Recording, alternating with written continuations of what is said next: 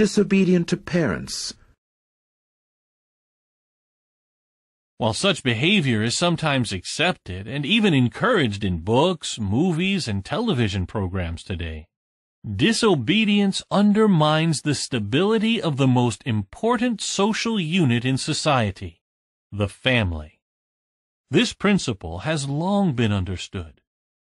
Interestingly, in ancient Greece, if a man struck his parents, he would lose all his civil rights. In Roman law, to strike a father was as serious as murder.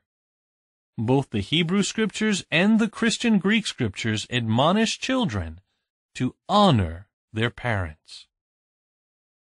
Children can protect themselves from being infected with the spirit of disobedience by reflecting on what their parents have done for them. An appreciative attitude is bolstered by the understanding that obedience is required by God, the Father of us all. By speaking positively about their parents, young ones can help other youths view their own parents in a positive light.